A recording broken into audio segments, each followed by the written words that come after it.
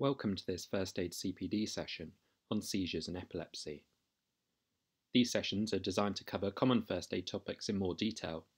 They are aimed at anyone working in the first aid industry and first responders. My name is Chris, and I will be guiding you through this first aid session. These videos are produced by Frontline Clinical Education, a clinical training consultancy. Let's begin. Epilepsy is a very common medical condition. It affects approximately 70 million people worldwide. In the United Kingdom, approximately 600,000 people have a diagnosis of epilepsy. According to Epilepsy Research UK, around 600 people receive a diagnosis of epilepsy each week. Patients with epilepsy are at risk of injuries from their seizures. In addition, uncontrollable seizures, or a condition known as Statusepilepticus, can be life-threatening. Some patients with epilepsy are at an increased risk of sudden death, and it's also important to remember that there are significant psychosocial consequences of having a diagnosis of epilepsy. For example, there are restrictions on driving and certain occupations. Let's start off though by considering some definitions. So we can define a seizure as transient signs or symptoms which occur due to abnormal, excessive, or synchronous neuronal activity in the brain. And we can simplify this definition by simply saying that a seizure is when patients develop signs or symptoms due to abnormal electrical activity in the brain.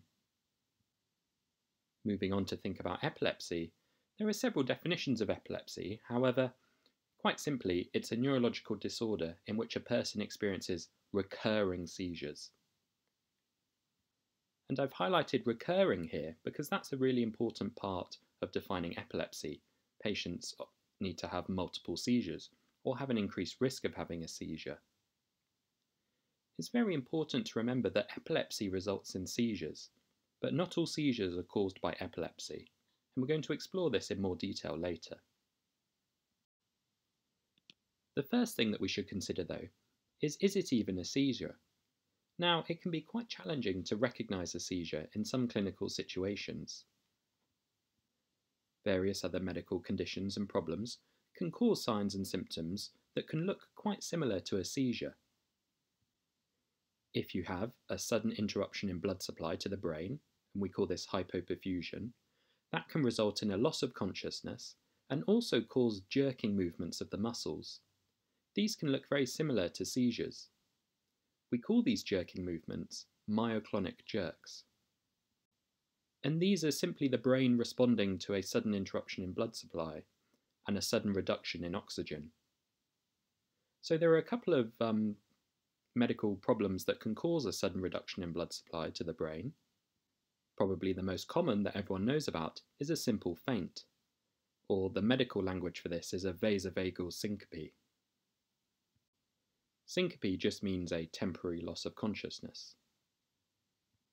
Some patients who experience a faint may show these jerking movements, which can be mistaken for a seizure. Another cause of syncope, or loss of consciousness, is a problem with the heart, or cardiac causes. So this could be, for example, an abnormal heart rhythm. When the patient suddenly flips into this abnormal heart rhythm, they collapse to the floor and lose consciousness. The sudden interruption in blood supply to the brain causes, once again, these jerking movements that can look similar to a seizure. Finally, it's important to remember that a sudden cardiac arrest can also produce seizure-like activity in the seconds to short minutes following the cardiac arrest. In some cases, bystanders and first responders may not recognise that a cardiac arrest has occurred. Instead, they believe the patient has had a seizure. So how can we work out whether our patient is having a seizure or whether something else is going on? Well, here are some features that are more suggestive of a seizure occurring. Firstly, if the patient has bitten their tongue, and specifically if they've bitten the side of their tongue, then this suggests a generalised seizure. On examination, the patient may have a tongue laceration or bruising, and there may be blood in the mouth. Patients that bite the tip of their tongue are less likely to have had a seizure. These injuries can occur when patients fall and land on their chin and their face, which causes an injury to the tongue. The length of the episode is also important. In a seizure, there will be prolonged jerking and movements of the limbs, and this often lasts for several minutes. Whereas in other causes of loss of consciousness with seizure-like activity, for example, a syncopal event like a fainting episode or a sudden cardiac arrest, the jerking or movement of the limbs may only last for several seconds. Another important feature is whether there was a post-ictal period. So post-ictal just refers to abnormal or altered consciousness following a seizure. Typically, patients can be quite drowsy and may be confused, and this can last for some time. If there was no post-ictal period and the patient recovered very quickly, then this is less likely to be a seizure. Finally, the presence of an aura is important. An aura is a collection of experiences that occur immediately before a seizure. Two examples of an aura are déjà vu and jamais vu. So we're probably familiar with déjà vu, which is the feeling that you've lived through the present situation before. Jamais vu is slightly different. This occurs when something happens which seems like it should be familiar, but isn't, so there's a feeling of unfamiliarity. Both of these auras can be more suggestive of a seizure. So hopefully this has helped you understand some of the features which are more suggestive of a seizure. Let's move on and consider some of the other causes of seizures. So as we said previously, remember that not all seizures are caused by epilepsy, and when dealing with these patients you need to keep an open mind as to the cause of the seizure. I've put some common causes of seizures on this slide. A very common cause is withdrawal from alcohol, or intoxication with drugs or alcohol. These patients can have multiple uncontrolled seizures, and it can be life-threatening. Patients who have had a stroke and sustained damage to their brain, which has come on suddenly, can also present with a seizure. Trauma to the head, or an injury inside the brain, such as a bleeding blood vessel, can also disrupt the electrical activity and cause a seizure. There are infective causes of seizures as well. If you have an infection affecting your central nervous system, which is your brain or your spinal cord, such as a meningitis, then this can also result in a seizure. Another very important cause of seizures to consider is low blood sugar. Significant hypoglycemia can obviously cause the signs and symptoms of low blood sugar that we know about, but can also result in seizures, and this suggests that the blood sugar is really very low. It's very important, if you are trained, to always check a blood sugar level in a patient having a seizure. Some patients may have non-epileptic seizures, and this is called non-epileptic attack disorder. This is where patients have the signs and symptoms of a seizure, but the electrical activity in the brain is normal. So we've talked quite a lot about seizures. Let's talk a bit about epilepsy now. So the first thing to say is that epilepsy is a clinical diagnosis, usually made by a specialist, such as a neurologist. In practice, diagnosing epilepsy can be a challenge, especially if there are no witnesses to the seizure events that occur.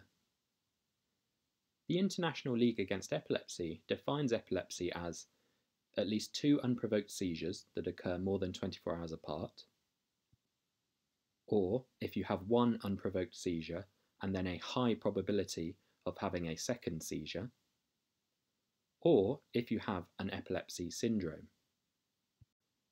A syndrome just refers to a collection of signs and symptoms. Epilepsy syndromes are a collection of signs and symptoms that include the features of epilepsy, so recurrent seizures. These syndromes are often inherited, maybe due to a genetic problem, and typically affect children. So this diagnosis can seem quite complicated. Don't worry about that. What I want you to appreciate is that epilepsy is quite a specialist diagnosis. Just because you have a single seizure doesn't mean that you will go on and develop epilepsy. In fact, studies suggest that the lifetime risk of us having a seizure is between 8 and 10%. so around 1 in 10 of us will have a seizure throughout our lifetime. However, there's only around a 3% risk of developing epilepsy over our lifetime, so the majority of people that have a single seizure won't go on to have a diagnosis of epilepsy. I hope this makes sense.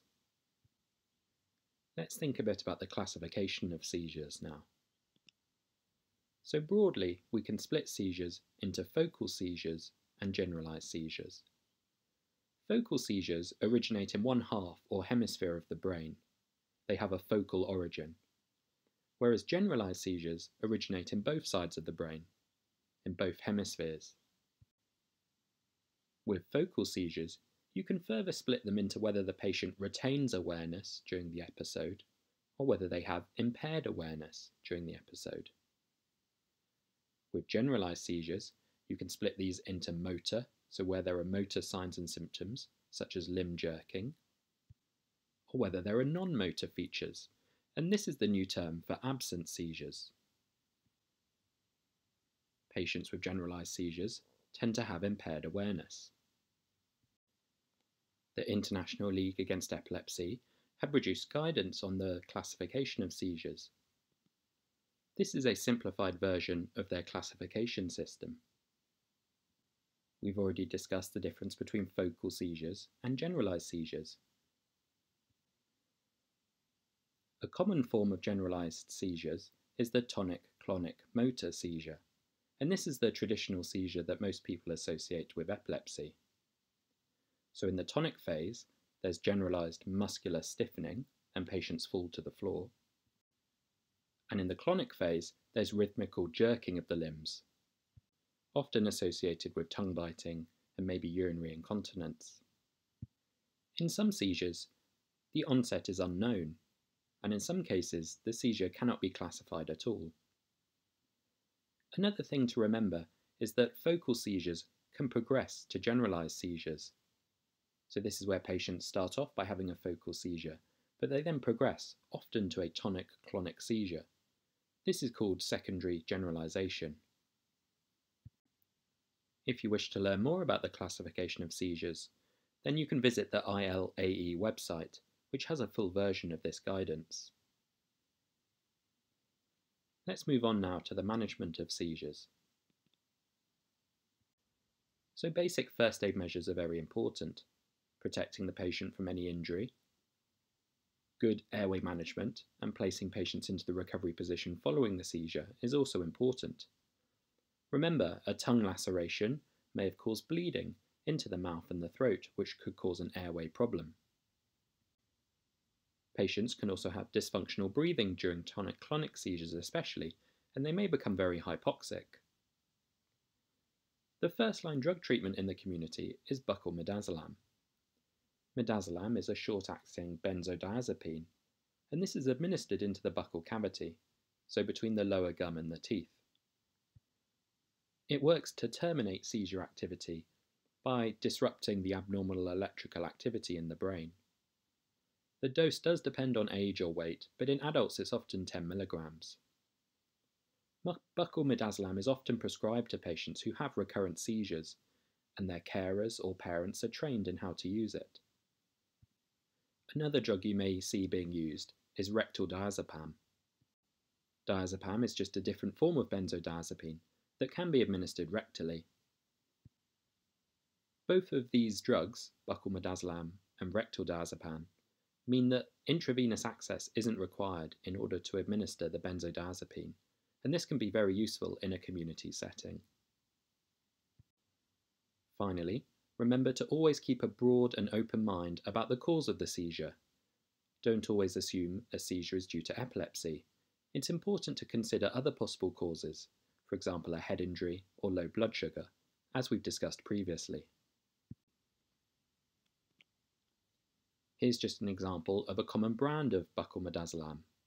As you can see, it comes in different doses, and it comes prepared in pre-filled syringes to make it easy to administer in an emergency setting. So at the beginning of this presentation, we mentioned that status epilepticus was a complication of epilepsy, or seizures. Let's have a look at this in more detail. So we can define status epilepticus as a prolonged convulsive seizure lasting for 5 minutes or longer, or where a patient has recurrent seizures, one after the other, without recovery in between. So this definition has changed slightly. There's a move now to think about status epilepticus with a 5-minute time limit. Older definitions referred to a 30-minute time limit. An important point I want to make is that patients can develop status epilepticus without a diagnosis of epilepsy. And in fact, a very common cause of status epilepticus is in patients who have alcohol-related seizures, for example, due to alcohol withdrawal. So you don't need a diagnosis of epilepsy to have status epilepticus. If untreated, it has a high mortality rate of approximately 30%, and this is a medical emergency. The first-line treatment for status epilepticus is to give benzodiazepines. In hospital, we would often give intravenous lorazepam. If this is ineffective, other intravenous drugs can be tried. If the patient does not respond to this, then we would involve our anaesthetic and critical care colleagues to think about admission to intensive care. Another complication of epilepsy is sudden death, and this has been termed SUDEP, or sudden unexplained death in epilepsy.